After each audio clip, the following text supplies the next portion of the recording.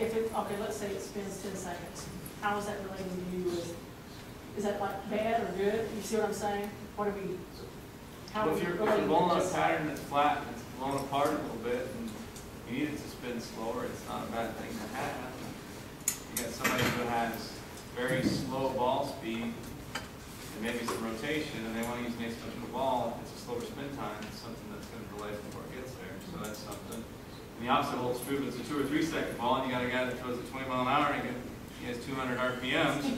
You need it to spin around its axis pretty quick, otherwise it hooks with, as Mo would always say, the hook's going to hit the mechanic in the back.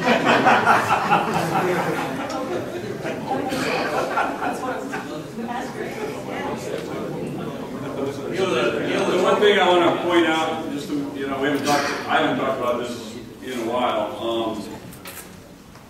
When you put a ball on a determinator, that doesn't equal what it does when it's on the lane. When you put it on the determinator, you're adding energy to it. When you throw the ball, you're done. Yeah, it's losing energy from that point. So the axis migration on a determinator is completely different than the axis migration on the lane. Just want to make sure that that's clear. It's just a relative. I know, but I mean, how do you use that? One of the things is, how are you using it in the pro shop? Use it from a spin time standpoint, strength of the ball. So yeah, you could take a bowler's arsenal and compare, say they have a 4-ball arsenal. You could look from 1 to 4, it's between all 4 of those bowling balls and see, do you got a lot in one range, or are they varied? I mean, it's just a way to kind of like compare core strength across the board. Did you have something else, Del, or well, are we good? That number can also be affected by total width as well. So it really, it's a great tool, especially, a lot of your customers come in and your athletes, they buy a lot of balls, but if you notice, a lot of those balls are pretty much the same in the end of the day, and they don't have much separation, and this is a way to really decide who your bowler is, how much versatility they have, and really set up their arsenal so that they really have as much margin of error as possible, and they have an understanding of it, which is, I think, a key that they have some general confidence of their arsenal. I don't use it. Yeah. I have one and I don't use it, and I want to start using it. So I wonder how practically it applies to what I do. My personal, go ahead. Just real quick, my personal opinion is the biggest benefit of the determinator isn't the spin time, it's verifying that the marks on the ball are correct. So when you do lay it out, you're going to get what you expect. The bowler's going to get what they expect. Somebody comes in and says, I want a ball like Joe, and if you haven't verified, you may think you're giving them a ball like Joe, but that just doesn't happen, and then next thing you know, you're no good. It's also the after drill PSA, because we know that moves. Yeah, it does. And it moves differently depending on your core shape. And so being able to verify that you have achieved the drilling angle you want, or what you're off, or maybe you're trying to get a 60-degree drilling angle and it's 80, you can put a balance hole and pull that back to 60. And so it's useful for that as well. All right, any other questions? Yes. The which system? Oh, the NEAT system, yeah. The question is if we've tested the NEAT system at all, the NEAT standing pads. We have samples of them. We have not directly correlated them to either any of the other standing pad grip on the market. We've played around with them, but nothing substantial from a durability or longevity standpoint. They are very cool. NEAT is a great word for them because it's just a different way to construct the pad. But I think it's definitely a viable option out in the field. Yeah.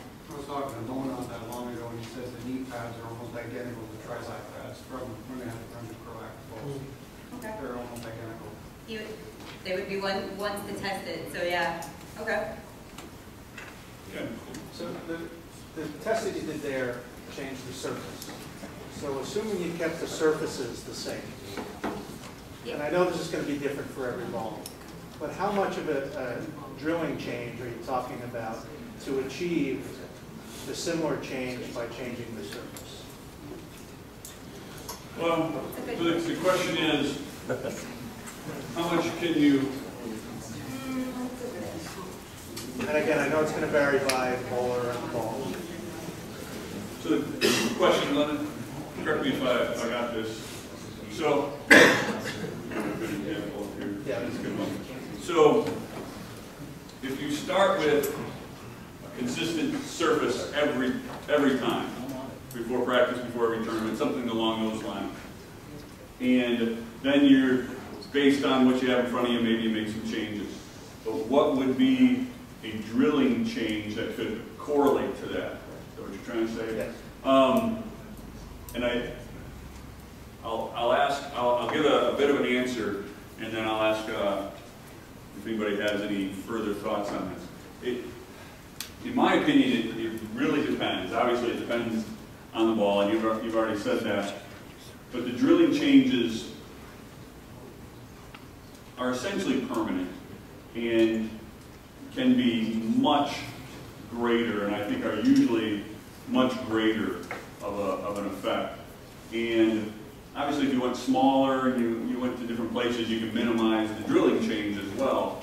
But in general, you can do much more, and this is a pretty major tweak, but you can do much more minor tweaks up and down through the surface. You can do pretty major changes up and down through the surface, and it's temporary. Whereas with a balance hole, you can do quite the major change, and then again you can go back and you can tweak it from there. But these are, this is a double thumb practically. Yeah, This is going to be a pretty major change, but it just, you have to be confident. You have to be here, and I don't like this ball. Different surfaces, still not doing it for me. All right, let's go here. And then now I got something majorly different. And then you can go up and down from here to give you some more leeway. But this is just a major step. One other way to play with what you're talking about, I think, is through Powerhouse Blueprint. Really, I think it's the only consumer product out there at the moment. Hank, I'm not super familiar with the VLS thing because I haven't got to play with it a whole ton and what it would show you from a layout standpoint. So maybe you can jump in if I'm missing something on it. But on Blueprint, can we go back to the flare slide?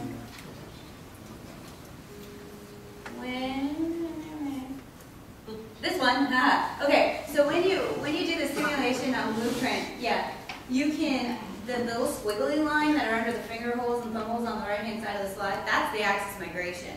So you can play around with that digitally and see how much effect you can have on it through layout changes. So we did this to get a cool flare pattern, and you can play around with that as well. So like I said, this was probably 60 by 4.5 by 30, and we changed it around a couple of times in order to get a flare pattern that would show up pretty on the screen.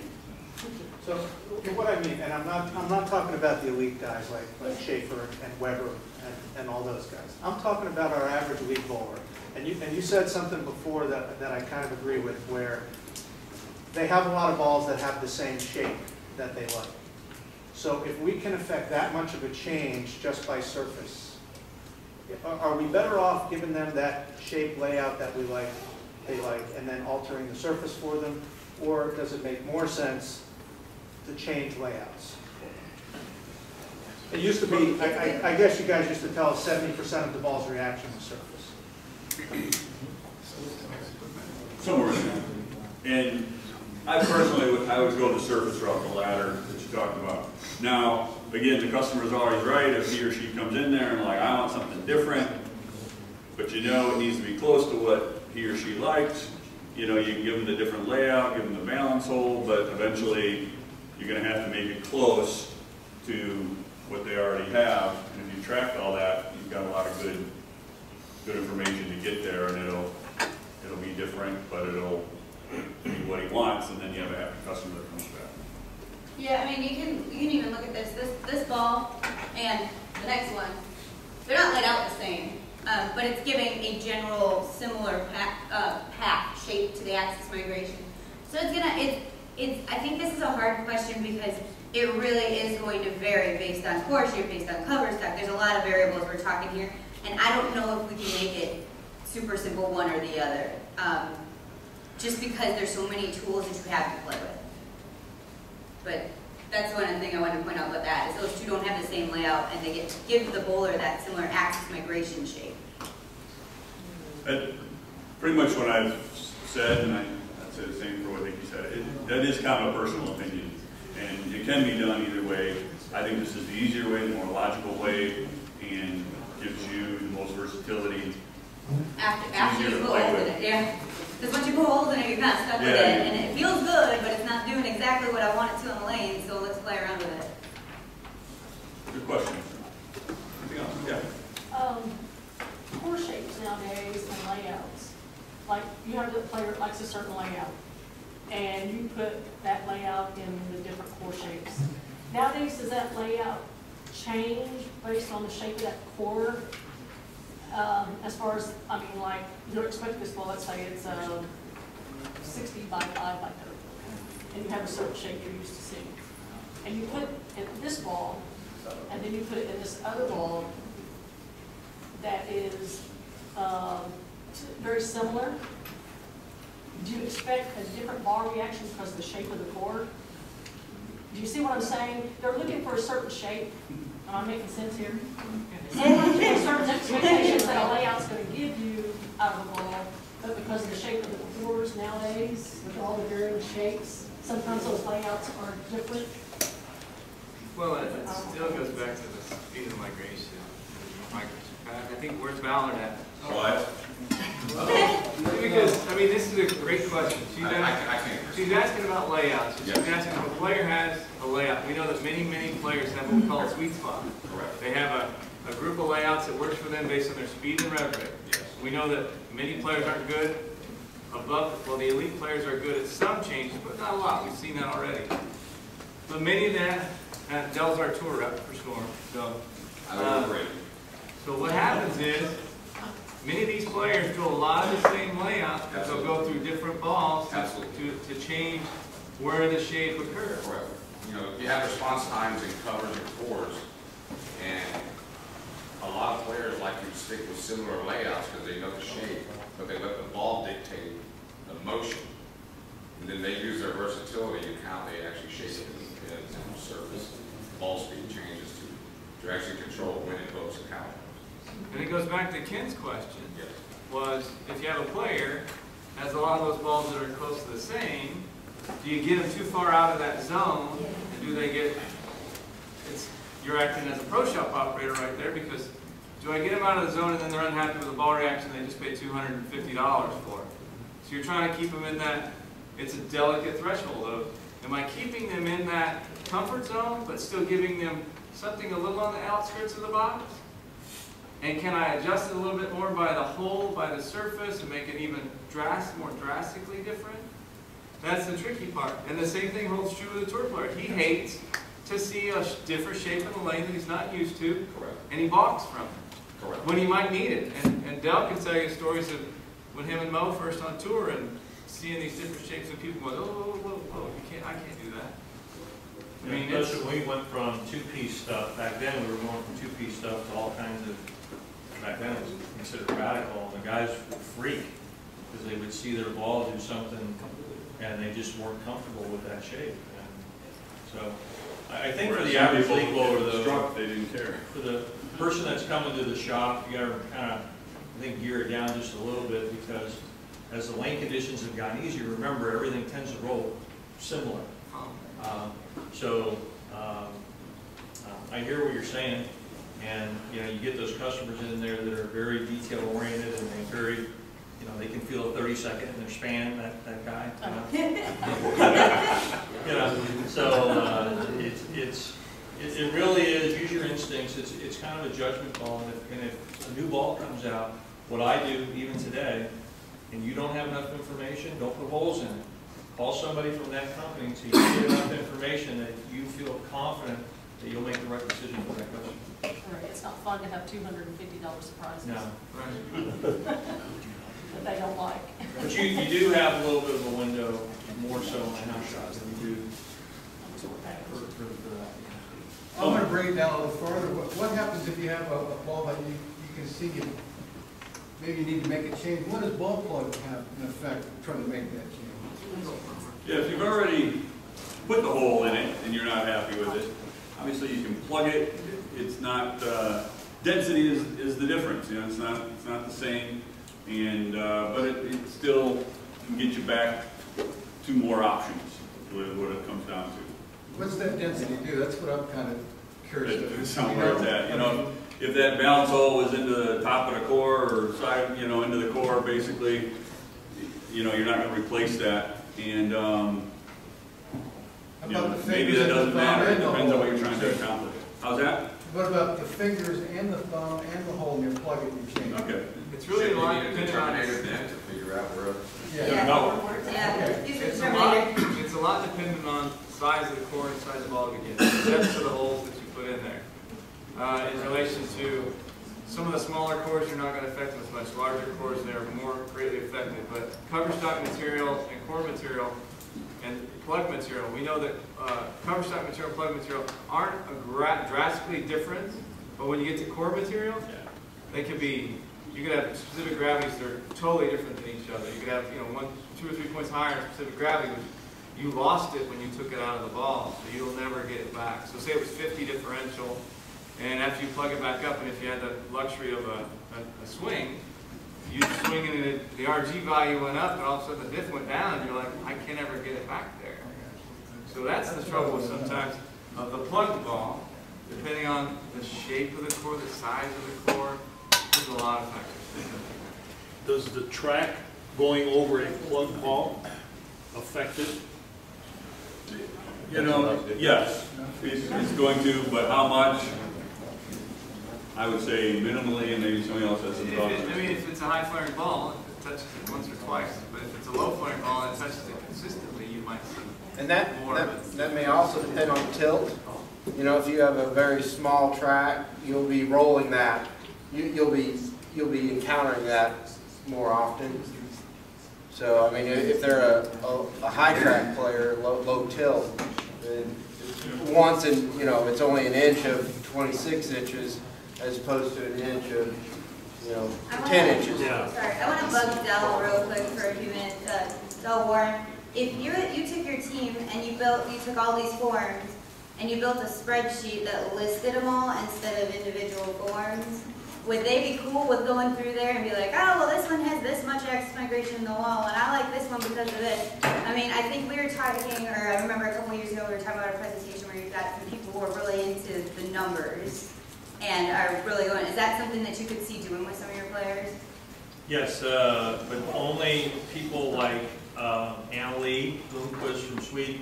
She's going to be an engineer when she goes back. You have to answer her everything in 4 decimal points, or she's not happy.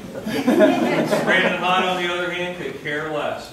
Give me the layout, and I'll go knock them down.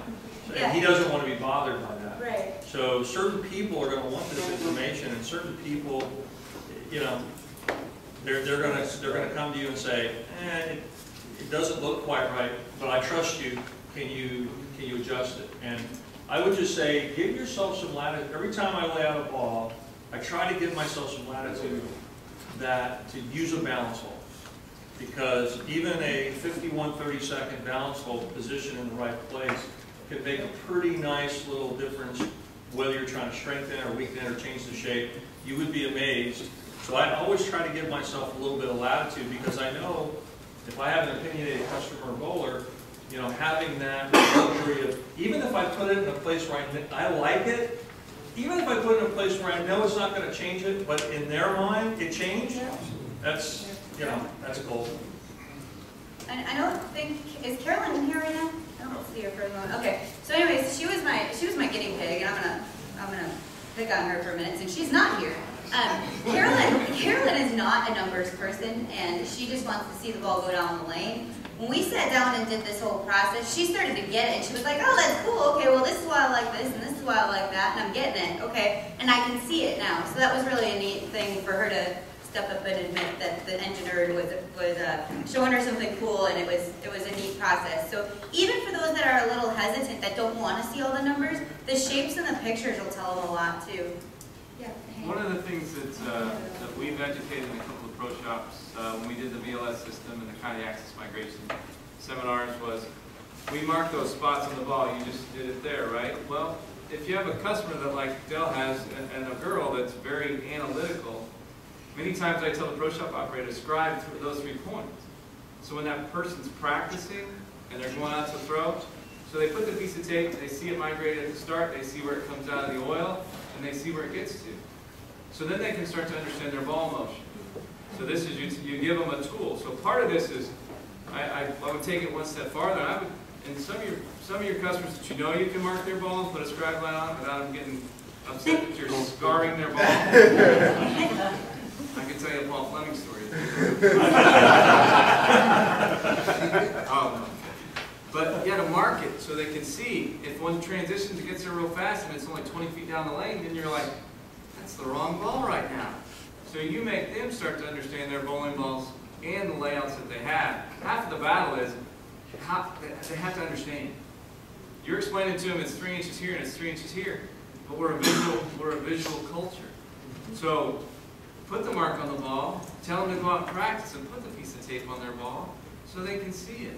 We do it for a lot of our elite athletes. We do a lot for our tour players to make them understand what we're talking about in access migration and why it reads the lane where it does. And it's really, half of it's seeing it and then accepting it. Because we can tell you all day long. Colors too. Yeah, different colors. Yeah, I was going to say that white, lime green, and neon yellow, and they'll see it even better and love it. And we're all coaches. We all know. We're all coaches, and we all know different people learn different ways. So some of them are good just seeing that. Some of them are good seeing the numbers. Some of them need to see it on the lane. They're all different, but you know your athletes, you'll know what they need. You'll know what they need to see. Yes? Some of you, if you have the opportunity to, send them out and have them throw the ball prior to putting your balance hole in it so they can get a feel for the shape of the ball, and then you can actually fine-tune where you're going to put that hole at from there. Not every pro shop has that advantage, I understand that. But you can get them the basic layout, get them a feel for it, let them go out and throw the ball, mark it if you need to so they can see the reaction, and then base your balance hole out there. I think we've got time for one more question. Go Dell. I have a question that just popped in my head after watching some of the VAL slides there. Can someone explain to me, just so, because I don't claim to know everything, but I always see perpendicular lines for VAL. Pete Weber has 5 7/8 axis straight across. Mike Fagan has 3 1/2 inch axis up an inch. So his track's this way. Wes Malott is actually even a little bit more than him. So why would you want your vertical axis line going straight up for people who got tracks like this or tracks like this? How much difference does that make when it comes to pin buffers? It's a measurement technique. It's the ability. Because I've had people ask me, I want a 1-inch pin buffer because that's what it tells me it does. Well, when you go to measure that, are you really giving them a 1-inch pin buffer? 1-inch pin buffer. Not entirely based on that angle. You're gonna, I mean, it's gonna be close. Go ahead, Hank. I mean, he's itching. I love it. That's just a question. It does make it very difficult. I look over, I count, it's a big canyon that's open there. Because with somebody with that and that more vertical measurement, I mean, it does start to throw it off a little bit more. And when you use the really short angles on the backside, you're really getting close. Because, I mean, about a decade ago, we called it a POW. Right. A parallel, axis line, because it was parallel to the. That's what I see. Me, I can relate to that. But it's so hard sometimes for the average pro shops to really get the angle and understand exactly where they're getting it. So a reference point of a perpendicular is much easier to do. And in general, the majority of the population, even if it's an inch up, it's not going to affect it dramatically. We see it after a ball's drilled that it moves 10 to 20 degrees, possibly in one direction or the other. So even when you think it's a tough thing. But when somebody's very dramatic and they're very small and they're very vertical, I would take it into consideration and make some adjustments to it, just like, absolutely. Yeah, I would look at your after layouts at that point. Absolutely, Yeah. it's always there. Wow. Good question. All right. Well, thank you, everybody, and thanks for your time, and especially thanks for coming. Thanks for being here. I get to spend a lot of time in a lot of different areas, and just having this group of people here has been fantastic this weekend. So I greatly appreciate it. Thank you very much.